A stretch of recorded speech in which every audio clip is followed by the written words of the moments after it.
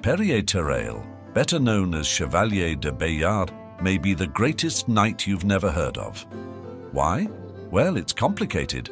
Much of his story shrouded in legend. Let's talk about these legends. The descendant of a noble family with a military tradition, Bayard was born at the Château Bayard, Dauphiné, near Pontcharra, Isère, in southern France. He was the successor of 3 generations to have fallen in battle prior to him.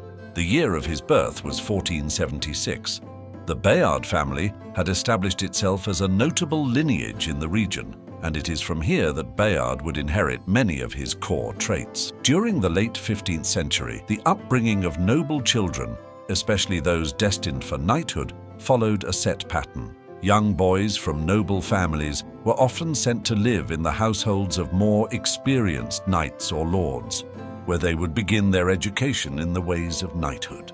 This early training included learning how to handle weapons, understanding the code of chivalry, and receiving a basic education in letters and courtly manners. As a nobleman, Chevalier de Bayard would likely have received this customary upbringing, serving as a squire. His childhood would have been marked by a focus on physical training, equipping him with the skills needed for a life on the battlefield.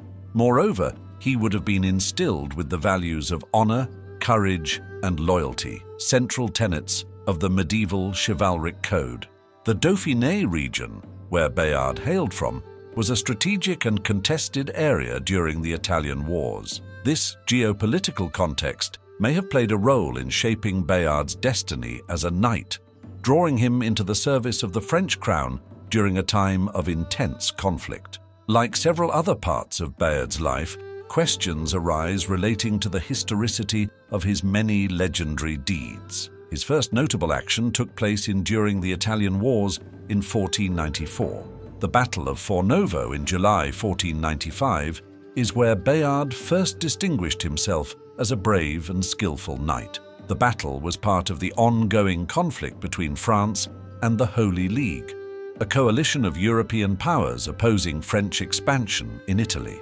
During the battle, Bayard served under King Charles VIII of France and was tasked with guarding the rear of the French army as it retreated. Recognizing the critical importance of the position, Bayard displayed remarkable courage and leadership, successfully holding the rear against the pursuing forces of the Holy League. Bayard's actions at the Battle of Fornovo marked him as a rising star on the battlefield and earned him his knighthood along with widespread admiration.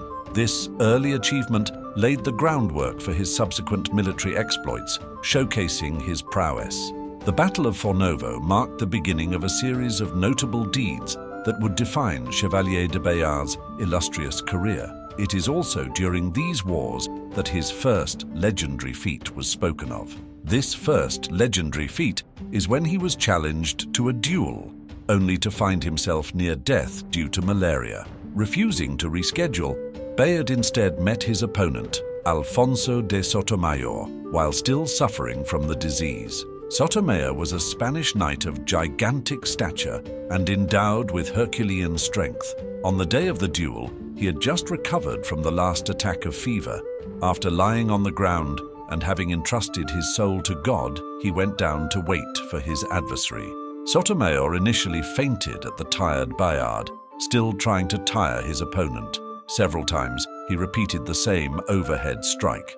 The fourth time that the tactic was repeated, Bayard took advantage of the opportunity and lunged, skewering the uncovered throat of the Spaniard from below with the tip of his sword, then finishing him by planting his dagger in one eye. The Frenchmen watching duels shouted in triumph, but Bayard ordered them to be silent, since he did not want death to be celebrated. He went to a church where he began to pray on his knees for the soul of the dead. Duels were an integral part of the knightly culture, often used to settle disputes, defend honor, or simply showcase individual prowess on the battlefield. The 16th century, during which Bayard lived, saw a continuation of this tradition. Another of Bayard's legendary tales is supposedly the single-handed fending off of 200 opponents to defend a bridge, becoming known as the Knight Without Fear and Beyond Reproach. This took place during the Battle of Garigliano, in the autumn of 1503, at the Garigliano River as the French army moved towards Naples. The battle ended in disaster for the French, leading to a rout that was catastrophic for the army of Louis XIII. The sentries noticed the attack too late, and the commanders, caught off guard, did not have time to organize an effective defense, and so fled, pressed hard by Italian and Spanish cavalry. Bayard, armed with sword and spear, then placed himself in the middle of the bridge across the river, challenging alone about 300 or 400 Spaniards without retreating.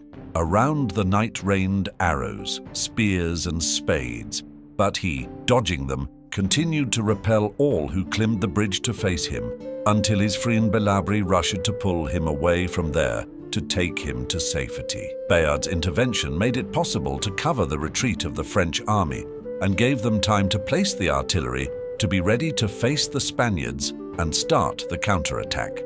This feat contributed significantly to his legendary status as a knight utterly without fear, so much so that Pope Julius II himself tried in vain to secure his services. It should be noted that another of his legends originates during this period. Supposedly, Bayard stormed an enemy city single-handedly.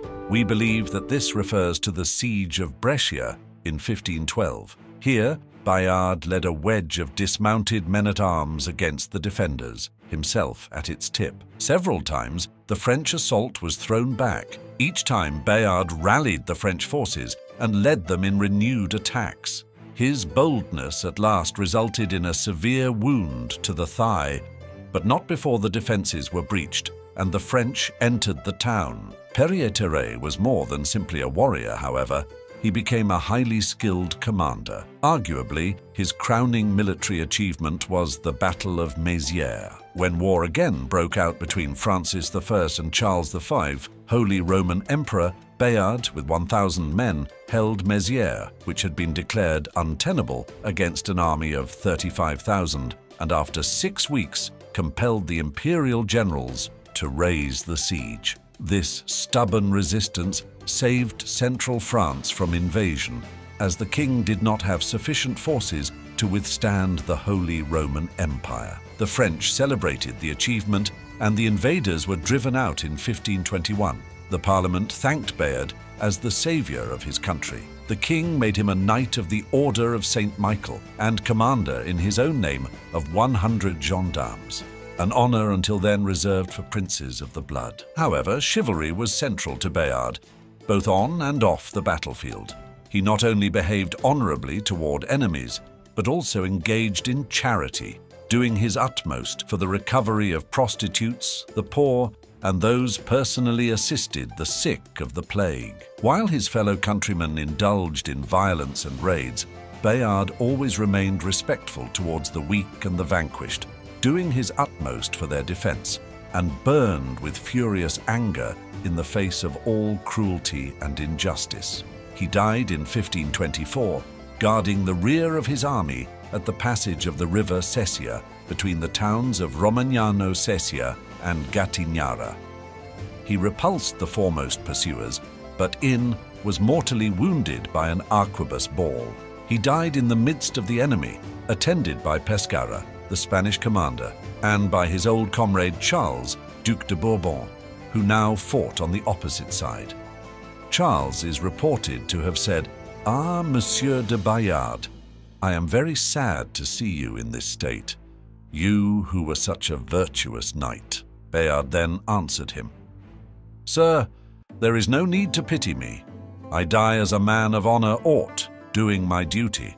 But I pity you, because you are fighting against your king, your country, and your oath." His body was restored to his friends and interred at Saint-Martin-d'Air, leaving behind a daughter, Jeanne Terrail, and unrecorded noblewoman wife.